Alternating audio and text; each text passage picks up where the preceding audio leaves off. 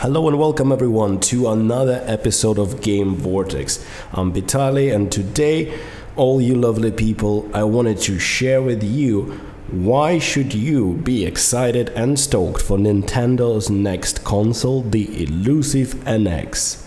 Just a quick update, I just wanted to say that I've been feeling really under the weather. I was ill, so I just started to feel a bit better, so I'm getting back to making videos. In any case, also one thing I need to get off my chest is that I was one of those people who was bashing on the NX and the idea of it in the beginning, but the more I marinate on the idea, the more actually excited I'm starting to get. And today I wanted to tell you all the reasons why I think you should be excited about this console too, and why should you look a little bit more positive onto it. Now, let's get started, okay? I had a NES and SNES, and also a DS, and what else I had? A Wii, obviously, but most of those consoles, with exceptions of Retro, NS, and SNES, I barely played Wii and DS. I just bought it for my wife, basically, so I couldn't care less about Nintendo in the last couple of years, especially with all this Wii U bullshit that's been going on.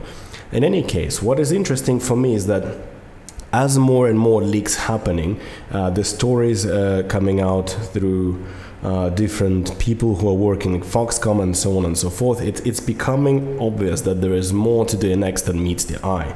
A couple of, I think a year ago or so, there was a questionnaire, someone, IGN, asking gamers what do they want from Nintendo's next console. And a lot of people, just like me at that time, were saying, we just want a normal standalone HD console that can rival PS4 and Xbox. And also, we want a proper controller. Now, I was agreeing with all that, but today, not today, I mean a couple of months ago, I started already thinking about that. What makes people buy consoles and new hardware? What does somebody need to do to make someone come out and buy the hardware? Now, if all you want is an HD console, can you imagine if I have an Xbox One and a PS4? Why the hell would I want to buy another console that would play same games plus exclusives that they release? And it does exactly the same thing as the two consoles that are already on the market. What's the point? How do they differentiate yourself from the whole market of consoles there that we have an Xbox and PS4? They're already doing that perfectly.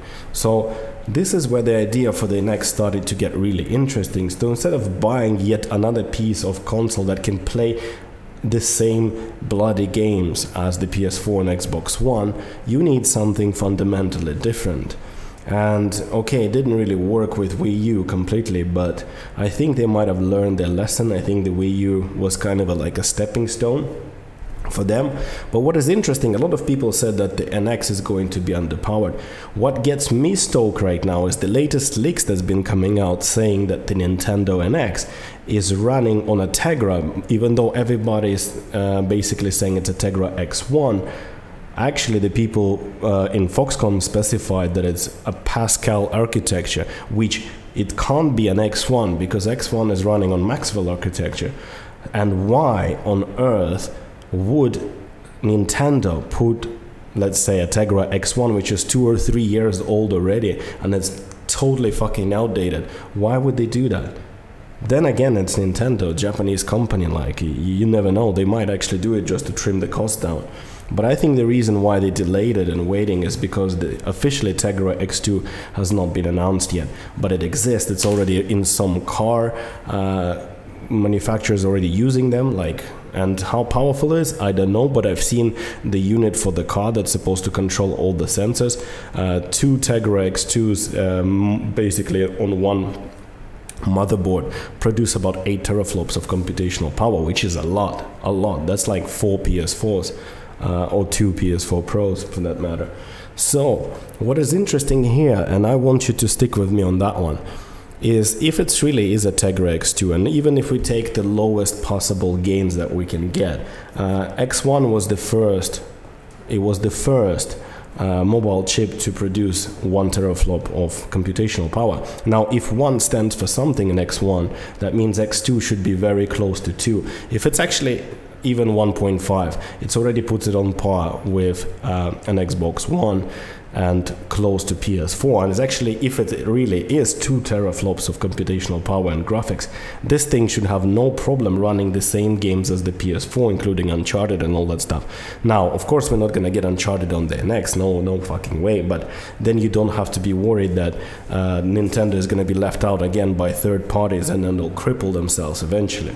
Now, if this is what is exciting, can you imagine the same games that you play on the TV from the same unit, you would be able to play on the go, on the screen. Now, we don't know how's that gonna work and if there's this power module supposed to be attached to that even when you're on the go.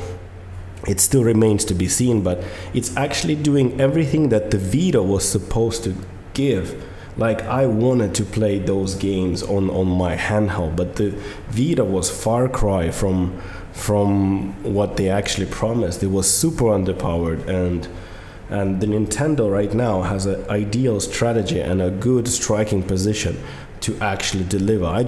I can't imagine. Can you imagine taking, for example, a Zelda, playing it on TV, and just picking up a tablet, continuing the same thing without any cross saves and reduction in textures and shit like that? And for all that matters, it actually might be even better graphic on a handheld.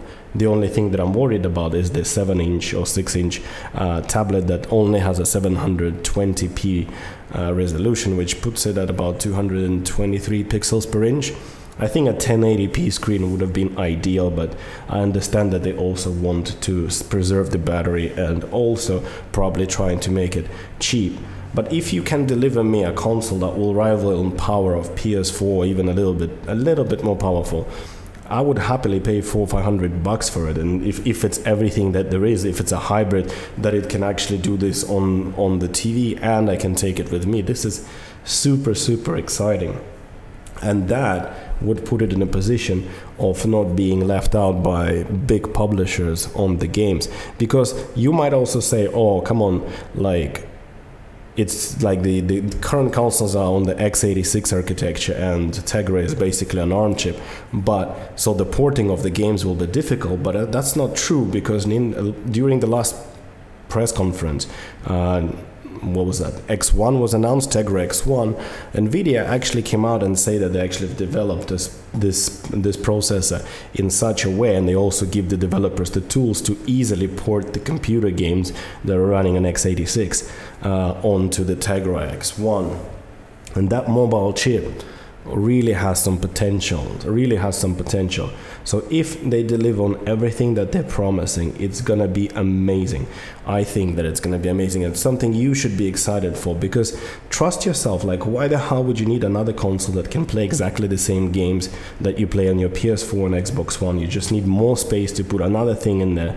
And yes, you would get a Nintendo exclusive, but is it worth really? I mean, if Nintendo cared only about selling their exclusive games on their console, why the hell would they invest hundreds of millions, most likely, into the R&D and marketing this console, the NX? If they could just start releasing games on other platforms and that's it. They could make more money on that and save a lot of money on the research and development, which I think is still possible that it might happen in the future. If the NX fails, if it really comes out to be ridiculously underpowered and most of the developers will abandon it quickly, like Electronic Arts did with the Wii U, then Nintendo is fucked, because they have no chance to try it again. If it doesn't work twice in a row, that's it. That's the game over for them. Then they'll have to quit the hardware market and just start selling software like everyone wants them to. But I know they are stubborn Japanese corporations, so of course it's going to be difficult. Now, a couple of skepticism here, points that I wanted to add is that, first, I mentioned the screen, right? It remains to be seen what kind of internal storage does it have, and also, for fucking sake, Nintendo, please make online work properly, all the transferring things and so on and so forth. I also heard that the NX is going to be backwards compatible, not only with the games from Wii and other things. It's actually going to be able to accept the cartridges from the 3DS and so on. That would be perfect. If there's a virtual console there too, even better, I would love to play. Now, the build quality, and because of the way this thing sounds like it's designed, is my main concern. Now, I'm not really a fan of Nintendo's build quality in general. Like, I have the 3DS that I borrowed from my friend before. I didn't really like it because it felt kind of plasticky and flimsy, and you know, like, it just didn't feel like it's designed like a good quality piece of product. Also, the positions of the triggers and other things that they got on my nerves. Obviously, the quality of the screen, that remains to be seen. Screens were never really a big part of Nintendo. It's like Vita, yeah, that's probably the best screen you can find on a portable handheld, but Nintendo still has a chance to redeem themselves. So this is the main couple of reasons why I wanted to tell you why should you be excited about this. I can imagine, like, even though if we take it, like, I don't know how big the whole unit is going to be, including the dock and stuff, but I'm pretty sure it's going to be much more comfortable, convenient to fucking go and just take this thing and bring it to your friends and play it, because you already have a controller and everything else with it. Like, I'm traveling to Bangkok and I'm really trying to finish some games with my friend who doesn't have a console at the moment.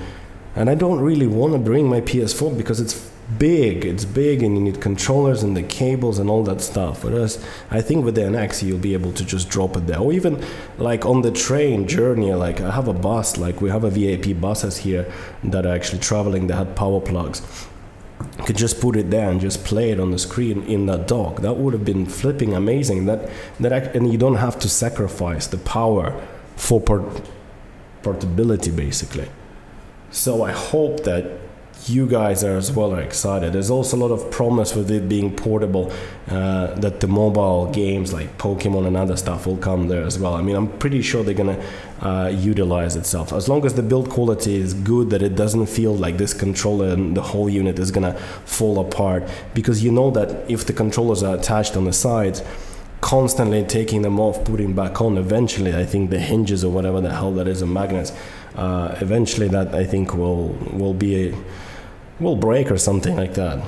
So what I wanted to know is that, are you guys excited about Nintendo NX? I'm still hoping that they're gonna unveil this console now within the next month, I'd say, or two, because it's getting too late. They're releasing it in March, and you know that, like, you can't just like come out and show the console like they did with Wii U and then just start selling it without properly explaining.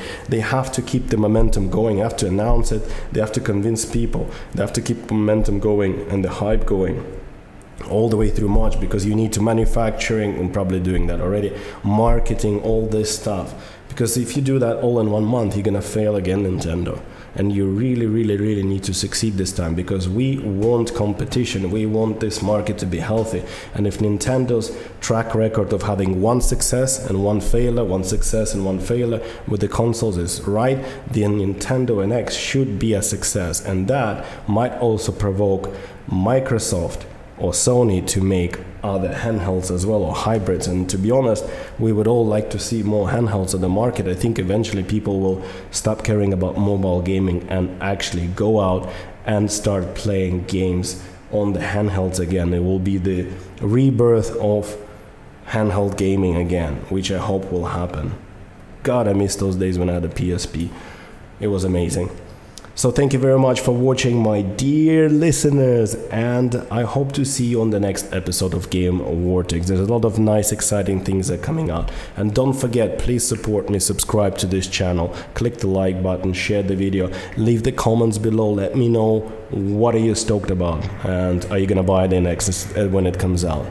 So thank you very much again, and I'll see you on the next episode of Game Vortex.